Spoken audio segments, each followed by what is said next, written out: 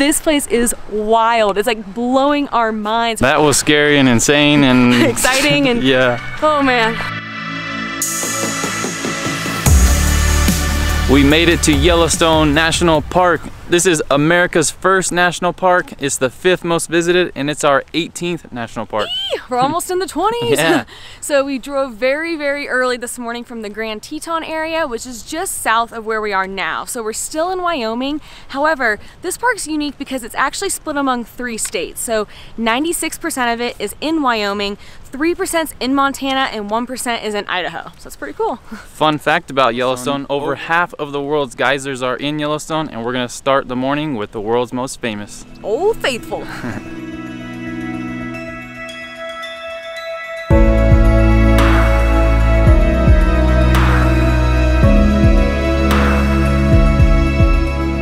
So obviously when you come to Yellowstone, you want to see Old Faithful erupt. So we've been using this website called geysertimes.org, and it predicts the next eruption for a bunch of different geysers, not just Old Faithful. So it says here at 7:56 plus or minus 13 minutes, it will erupt. So we are here at 7:28 and we have about 14 minutes till like that window opens up. So we're hoping it's a good one. They have this huge area that you can sit down and watch it, tons of benches. There's really no one here. I guess it's too early.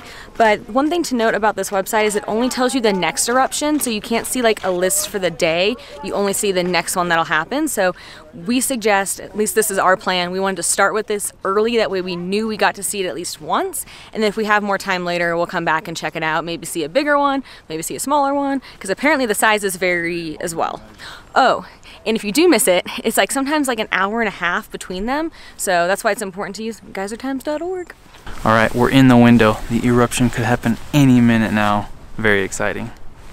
It just made a bubbling noise. It's about to happen. I don't know why I'm whispering. I don't want to disturb it.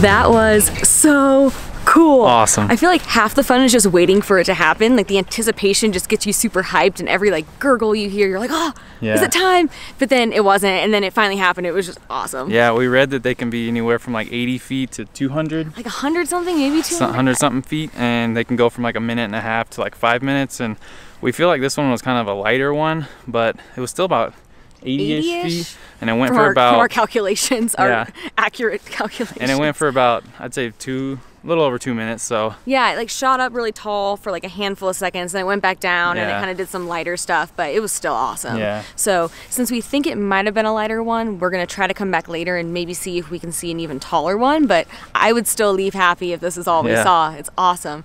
One interesting thing though is it's not even the tallest or the biggest one in the park or the world. So there's actually the largest one in the world is in the park, but it's not, I don't think it's as like regular. This is like the largest, most regular one. Yeah, I guess it's like the most predictable one probably. Yeah. So that one's a little bit more north. We forget the name right now and our internet's not working, but we'll find out the name. We'll tell you in a bit. Maybe we'll check it out later. We'll see. Yeah.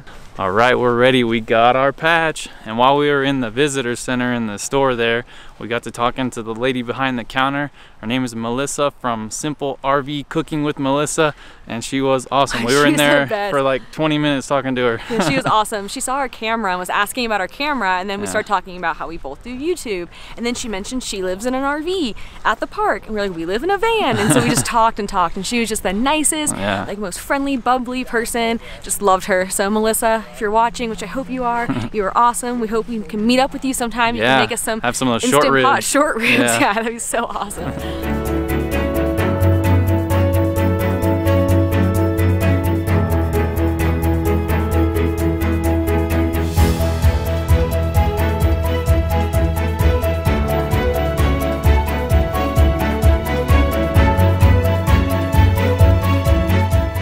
So right next to the visitor center is the Yellowstone Inn. It's a National Historic Monument, and it's the largest log building in the world. This place is awesome. It's like a Lincoln log palace. So today we're gonna explore the southern part of the park, and then tomorrow we'll explore the northern part. And the southern part is where a lot of the things that you think of when you think of Yellowstone are, like the Grand Prismatic Pool and Old Faithful. Yeah, there's tons to see here in the park. There's over 10,000 hydrothermal features here, including geysers, hot springs, fumaroles, and mud pots. That's the last one. So we're gonna start here by Old Faithful, walking the trails and boardwalks to check them out.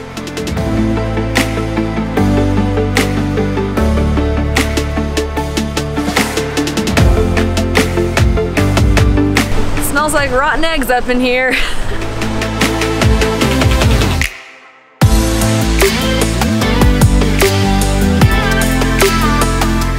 There she blows.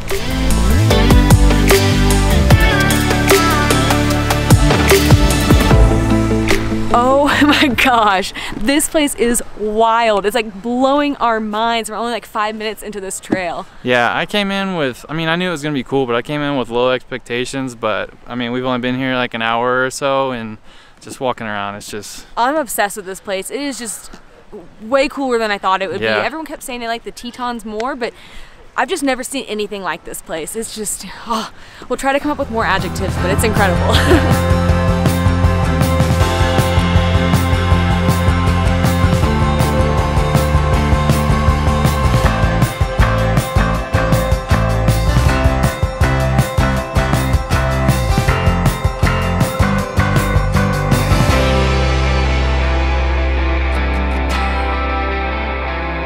So normally when we're exploring the national parks, we like to find a nice hike to go on, but these boardwalks are just too easy. Yeah, like we weren't sure how we'd feel about being on the boardwalk with everyone, but you get a ton of space between people and it's busy, but it doesn't feel overcrowded.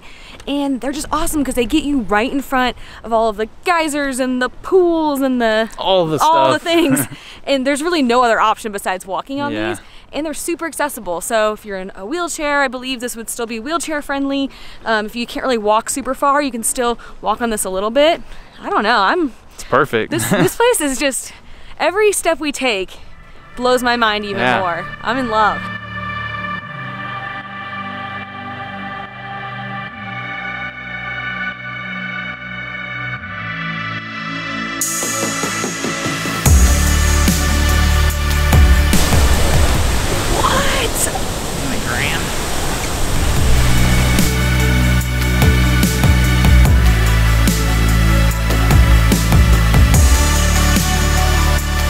Alright, so we were continuing on the boardwalk and we came upon the Grand Geyser, which is the tallest predictable one, yes, right? in the world. In the world. And so we saw all these people sitting there, and then we saw that the window was like over an hour long and there was still another hour of the window. And we were like, should we wait for it? Nah. We were almost gonna go, I was about to leave. And then it exploded. Yeah, as it's still going right now. So this one can shoot up to 180 feet. Yeah. And it lasts for like, what, 9 to 12 minutes? It's been at least 5 minutes. Yeah. It's still going. The initial eruption was crazy. It happened so fast we couldn't get it on the camera in time. The camera was off. We were like scrambling, but yeah, wow. The plaque back there it tells you like some of the other little ones around it will start bubbling and then it'll start going, but I don't think it did that. It just it bubbled for a second and then bam, unlike Old Faithful, which bubbles, but then nothing happens. So yeah, if you're on the boardwalk, make sure to stop and see this one. We've had a huge list of like all the ones we want to see, but honestly, we just keep stopping at every one. Each one's so cool and unique. So we've noticed that the pool colors range, and so we just saw a chart and it says that if it's like really dark, it's 80 degrees Fahrenheit, and then like the bluer it is, the hotter it is. So it says blue is like 199 degrees Fahrenheit, yellow and green and orange are kind of in the middle, and then clear is like 144 degrees.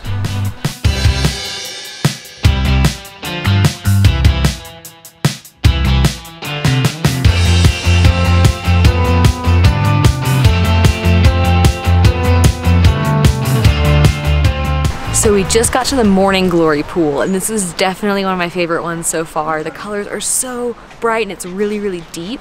Unfortunately, it used to be much more like bright and blue. People have been throwing like rocks and coins and stuff in it, and I just read that like every year they have to clean it out and get all the trash out of it, but it's slowly changing the color of it. So don't throw your trash, guys, but it's still really, really beautiful. So from the Morning Glory pool, there's a trail to the right that takes you to the Biscuit Basin. And this was our next planned stop for the day. We were gonna drive there, but then we found out there's a trail and it's a nice day, so figured might as well just walk it. This one's beautiful. Or should I say beautiful? This is crazy. We're on the walk to Biscuit Basin, which no one else is on. It's just us, which is a little scary because of bears, but that's okay. And we just came across this geyser. Artemisia. Artemisia. And it's so blue and beautiful. And no one's here. This is the bluest one so far. This is definitely the bluest one so far. So I think we're discovering that the biggest and bluest and maybe the best ones are on this trail to Biscuit Basin. I don't know, they're awesome. They're hidden, there's no one here. No one, it's just us. We were kind of regretting walking at first because we're really hungry, but I'm so glad we chose to walk. And breakfast can wait. The name of the trail is not helping me, Biscuit Basin. Biscuits. We see some bison and they're gonna be really close.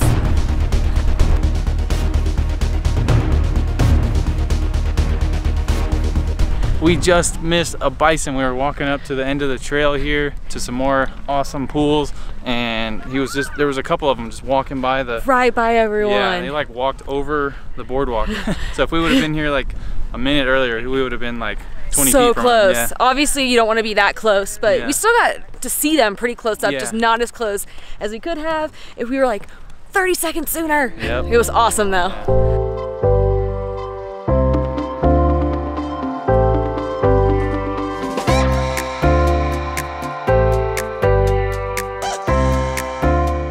We're sorry if you guys are getting sick of seeing all these hot springs and geysers, but we're hooked and we can't stop staring. All right, after a quick bite to eat, we are ready to tackle the Fairy Falls Trail. Doesn't seem like too difficult of a hike. It's pretty short and there's a waterfall at the end. Also, along the way, there's a turnoff to go see the Grand Prismatic from above. It's called the Grand Prismatic Overlook, I think. And we hear that's the best way to see it, but we'll also be checking it out from the ground in a little bit.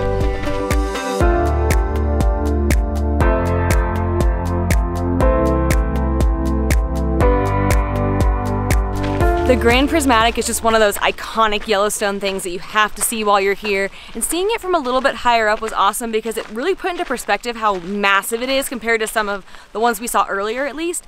And you could see like the rings of color around it a little bit better. It was just so pretty.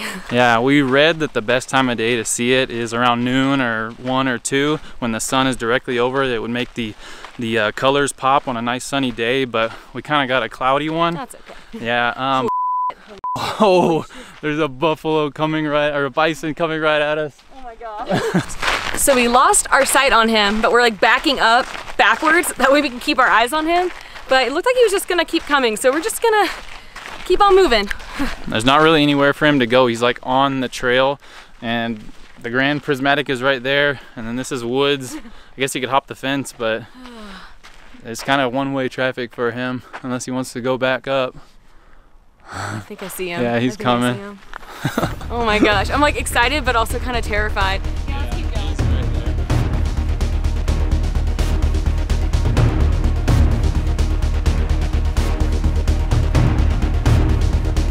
That was scary and insane and exciting and yeah. Oh man, so many feelings. I mean, we were just walking and he just popped out. Really pretty close to us, I'd say. And it just freaked us out because at first I didn't know what it was. I just saw this massive like dark brown thing. But then he just kept coming and coming and we had nowhere to go but backwards. Yeah, so. It was probably like a quarter of a mile at least. We just walked backwards.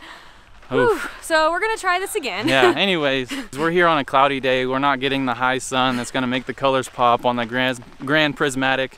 But the even better view would be from a helicopter from above or a plane, but so save your pennies because that would be awesome. Need the dollar bills for that. All right, we're gonna keep up going on this trail now and hope that that's the most wildlife experience that we get. I'm open to more. Yeah, but maybe from farther away. If that was a bear coming at us, that would have been very terrifying. And if you had another way to go, like only way to go for him was to follow us. Yeah. This trail is great because it's very flat, like level. There's not like a ton of like rocks or roots to climb over. It's pretty easy so far. We've been told we have 15 minutes left.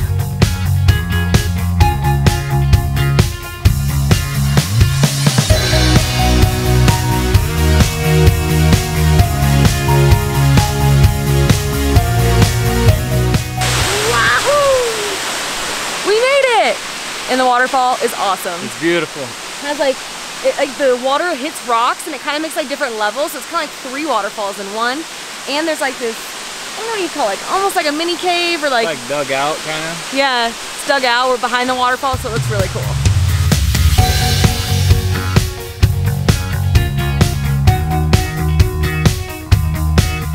And now for the grand finale, the grand prismatic spring. That was good. Good job.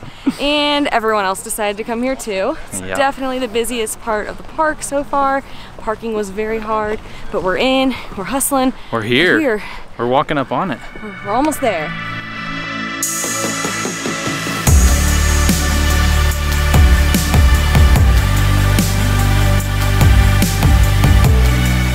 So the Grand Prismatic is 200 feet across in diameter, making it the largest hot spring in the Yellowstone Park.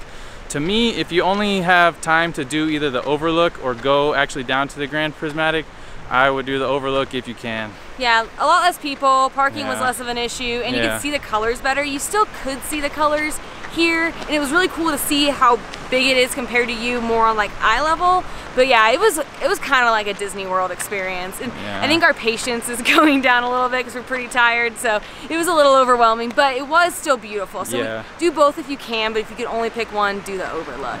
But we lied earlier. That was not the grand finale because we just wanted a couple bites of ice cream. AKA scoops.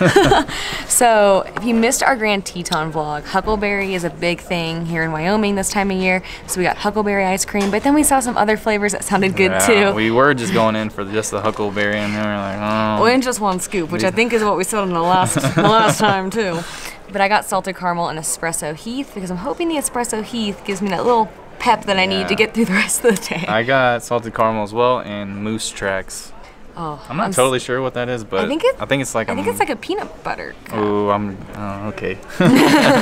All right, we made it to our spot for the night. We paid for a campsite because there aren't a lot of options in the immediate area that's accessible to a lot of the other areas of the park.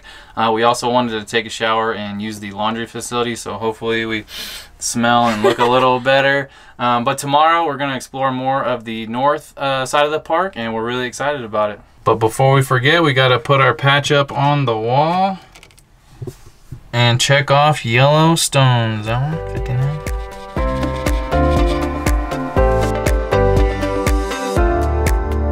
We're waiting for an eruption. It's so steamy. I'm blue, da dee doo doo doo doo doo doo doo doo doo doo doo doo. Largest hot spring in the Yosemite. Damn it. I didn't mean to do that. Always keep doing that.